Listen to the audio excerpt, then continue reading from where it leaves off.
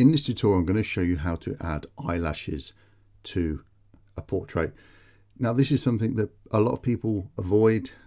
They simply miss this process and don't think that it's part of a retouching stage, which it is. So this is the before and this is the after.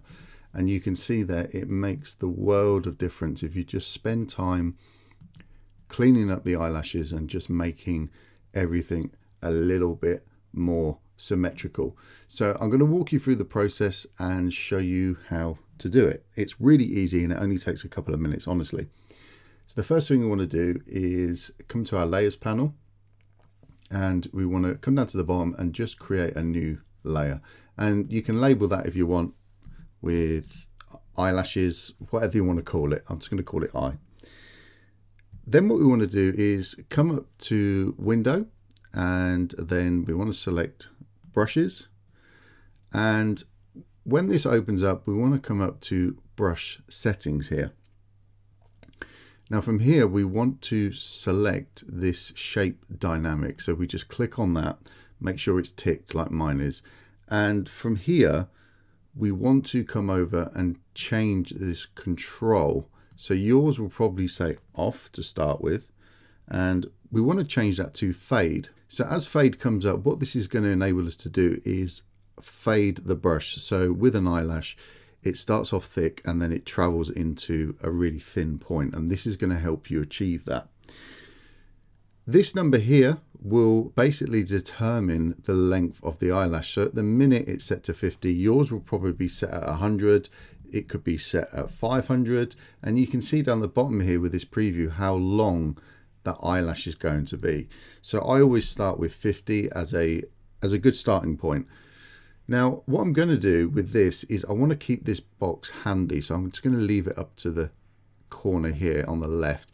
You can make this a little bit smaller. If you just grab the edges there, you can push that along, and this will then mean that you've always got access to it. So what we want to do is also determine what color we're going to use, and when it comes to the eyelashes, 99% of the time they're going to be black. So there's a couple of ways you can do this. You can use this tool up here, which is the eyedropper. So if you click on the eyedropper, you can then come over to the eyelash, you can zoom in and just select the color there. Now what you'll notice at the top here is that I've got sample size and it's on point sample, and that means it will basically read 1 pixel. If yours is set to 3x3 or 5x5 or any of the others, then change it to point sample, because if we do say 5x5, when I take a sample, it can read other colors, and you can see here there's a mixture of a brown and a black there. Okay, so point sample will mean 1 pixel. You can also come to the color down here and you can change whatever you want. So if you notice when I do a sample, the black is down here, that is 100% black, but it's not actually 100% black. So we want to make sure that we get close to an eyelash color that is actually on the eye. So you can see here it's just slightly off. So I'm going to press OK to that. I'm going to go back to my brush tool. I can just press B on the keyboard and that bring me back to my brushes. Now if you want to make the eyelash thicker, all you need to do is change the brush size, and you can do that by pressing the bracket keys on your keyboard. And you can see as I make that bigger and smaller down here, you'll see what happens. So if I click and then drag, you'll see that as I go larger with my brush, I'm going to get obviously a larger eyelash. If I go smaller, then again if I click and drag, it's going to be a lot smaller. The other setting that we've got control over is the flow, and if we push this up to 100%, you'll see that when I click and drag, it's going to be quite heavy. If I make the brush bigger, you can see as I click, it's really heavy and it tends to look a little bit fake. So I would recommend that you set this anywhere between 40 and 60%. I'm going to go with 50 just to start with, and okay, let's make a start. So I'm going to reduce the size a little bit, and I'm going to make a start down here. So I'm going to click and I'm just going to pull away. And you can see there that if I carry on doing this, then it's going to be okay, but the eye, the actual eye, is curved, so we need to work with that shape. So if you press R on your keyboard, hold it down, you can spin the image, okay? And what that will mean is that you can see that the whole image is being completely spin round. If you want to reset this, just press the escape key. All right, it's really, really simple, but this will help you, especially if you're using a pen. It means that you can then keep the same angle for when you're applying these eyelashes. So let's just add some more down here, and I can also change my angle as well. Now I'm using a mouse at the minute, which is not the best thing at all for something like this. You're much better off with a pen. So let's make the brush a little bit thicker. There we go. I'm going to rotate. And I'm going to click and drag. So the trick here is to get the angle right. And you can see on the previous 3 or 4 there, I didn't get the angle right. So if I press Control Command Z, just to go back, you can see there, I can just continue the process. So if I get something wrong, it doesn't matter. Okay, so let's come up to here. Let's make the brush a little bit bigger. There we go. So we just add some more eyelashes in here. And just make it a little bit thicker. So when it comes to, for instance, this top section here, you can see that there's been a few little mistakes with the makeup. There's an eyelash there that is fallen off. There's eyelashes going into the eye, and it just looks a little bit messy. There's some mascara around here as well, and that's quite a common thing to happen. So what I'm going to do is go back to my background image, and I'm going to use the spot healing brush tool, and I'm just going to click on these little areas here where the mascara has not basically been applied correctly. So I'm going to select there. I'm going to tidy this up as well. That looks pretty good. And let's take out this eyelash here. There we go. So for these ones here in the middle, what I would usually use is the patch tool. So I'm just going to click around them eyelashes, drag until I get a good match. So around there, and let go. That's done a pretty good job. And let's do the same in here. And then with these eyelashes here, you can see that actually there is a bulk of them here. So let's just tidy them up. There's one coming down here. Let's just tidy that up. And this here. There you go. That's done a pretty good job. And there is some areas here where these are overlapping, so you can use the patch tool for that as well. You can use the spot healing brush tool. You can also use the clone tool just to tidy things up. So there's some here.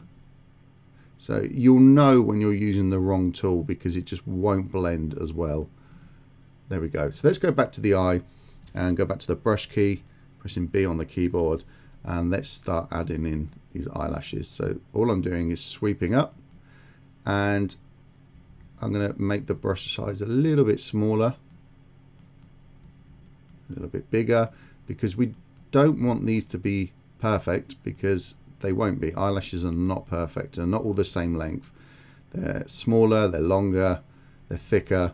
So keep changing these lengths and thickness. And again, let's come up to the flow. Let's just maybe go up to 60. And the idea is that we just want to add volume. So let's rotate this and use the space bar just to move. You get the hand tool there. Okay, and I'm actually trying to curl these a little bit as well. And again, let's rotate. And just add some more in here.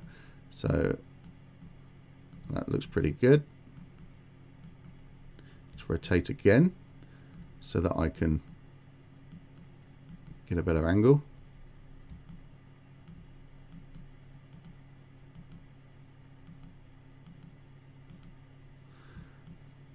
Okay, and it's well worth looking at what you're doing. So for there, I've gone a little bit too far. So I'm going to press Control Command Z just to go back a few. I think there's pretty good. And if we look, some of the original eyelashes are coming under the eye there. So if I take this layer away, just click on the eyeball, you can see there that naturally they've been folding down. So I'm going to go back to the background, and this time I might use the clone tool. I think the patch tool rather is pretty good for this. So let's just go over there, and yeah, that's blended perfectly well, so that's fine. That's taking care of that there for us. Go back to the brush tool and maybe just make it a little bit thicker and just try and get these angles right. So it's just practice and persistence with this. And again, you can change this flow, bring this down a little bit just so we get some finer eyelashes. So try and work with what the image is telling you. So sometimes if you think about the thickness of an eyelash, it starts really thick out here and then drops off like here. We could add more if we wanted to. So we could certainly bring some eyelashes back into the areas that aren't there. Let's rotate this again. There we go. So let's add some more down here.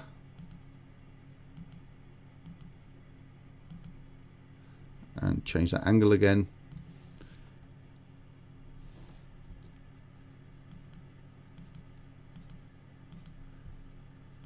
Just add some more along there.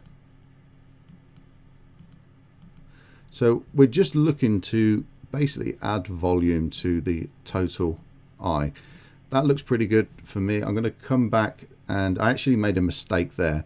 I didn't actually do it on the eyelashes layer, which is, that happens.